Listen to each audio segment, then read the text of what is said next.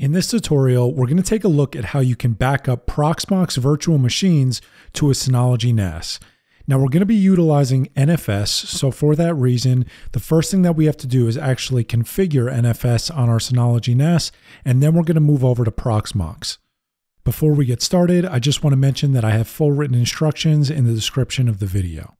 So the first thing that you're going to do is open up the control panel and then select File Services and then NFS. You can then select Enable NFS Service and then Apply. The maximum NFS protocol can stay as NFS v3, so everything should stay as default, and then as long as it's applied, you can move on to the next section where you're going to have to actually pull up a shared folder, which is where you're going to want your Proxmox data to be written to. So for me, I already created a shared folder named Proxmox, but if you don't know how to do that, I'll leave a pop-up now that'll show you how. But you're just going to navigate to that folder and then you can select Edit, and then you're going to have to select NFS permissions inside of that. From there, you can select Create, and then we're going to have to create the NFS rule that's going to allow our Proxmox server to read and write to our Synology NAS. So the first thing that you're going to do is enter in the IP address of your Proxmox server here. So Proxmox should already have a static IP address, but if it doesn't, make sure that you go and set that up. But you're in essence just saying that this IP address will have access to this folder. So underneath that, you can leave the privileges as read-write. Everything else can stay as default, and you just want to make sure that you select the Allow Users to Access Mounted Subfolders option, and then you can save. Once again, this is just saying that this specific IP address will have access to this shared folder on our Synology NAS.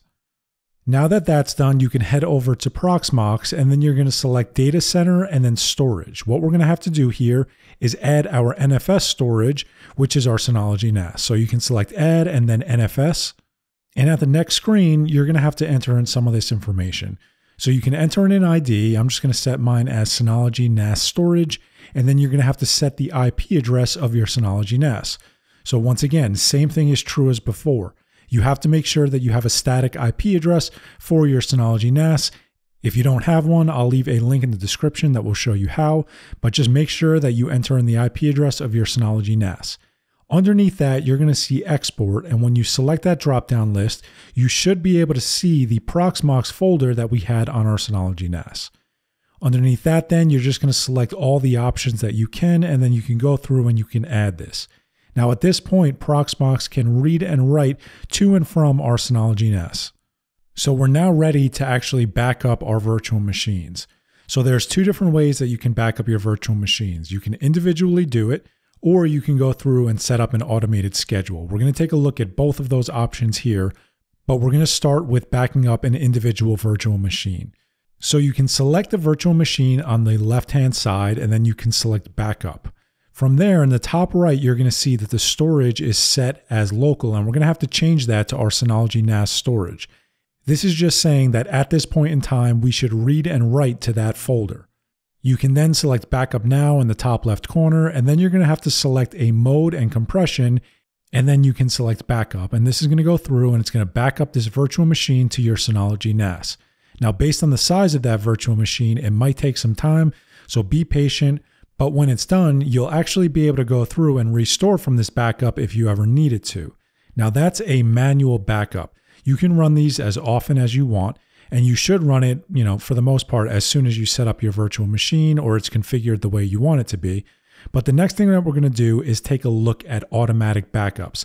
Now, automatic backups will automatically back up your virtual machines to your Synology NAS based on a certain schedule. So in the top left corner, you're going to select Data Center and then Backup, and then you can select Add. And what we're going to be doing here is we're going to be adding a backup schedule for the most part.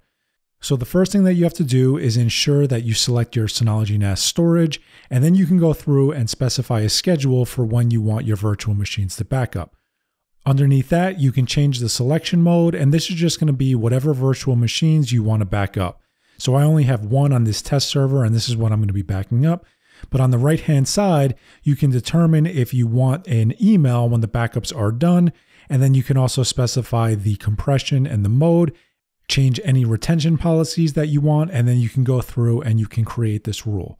And like I said earlier, this is just going to back up all these virtual machines based on the schedule and the retention policy that you specified in an automated way so that you can go through and you can restore from these backups if you ever need to.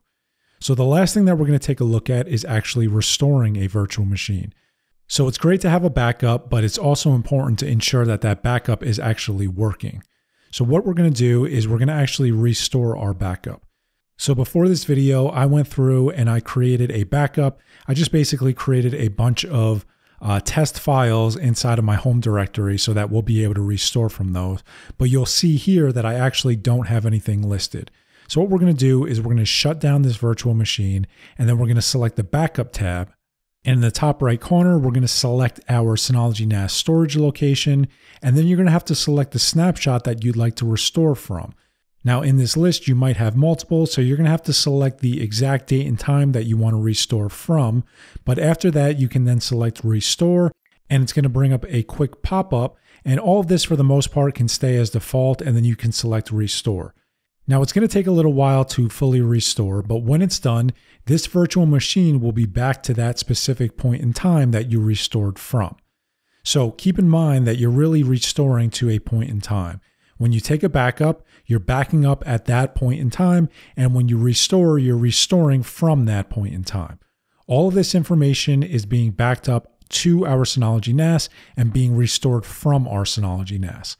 Now on the Synology NAS side, you can actually go through and you can set up snapshots. You can set up backup tasks. So if you want to back up these virtual machines to a cloud location using something like Hyper Backup, you can do that as well. You have a lot of flexibility here. And for the most part, since the data is actually living on the Synology NAS, you can really go through and configure some pretty powerful things.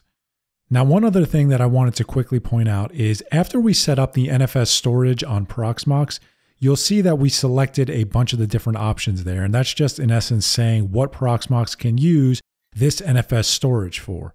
So in this tutorial, we just really looked at how to back up and restore from that. But you can actually use that NFS storage for various things. So a good example is just storing all of your ISO images for your virtual machines on your Synology NAS. So at that point, it's not local to your Proxmox server. It's all stored on your Synology NAS. And it just allows you to go through and it allows you to install from those ISOs if you ever needed to. You can actually store full virtual machines on that NFS storage as well. Now, you probably don't want to do this unless your networking allows for it because the performance is going to be pretty terrible. But this is really just to highlight that you can do various things with that NFS storage. You don't only have to use it for backups, but backups and ISO images are probably what makes the most sense. So I'm hoping that this video helped you guys out. If you have any questions, feel free to leave them in the comments. If you liked the video, give it a thumbs up, and please consider subscribing to the channel. Thanks, guys.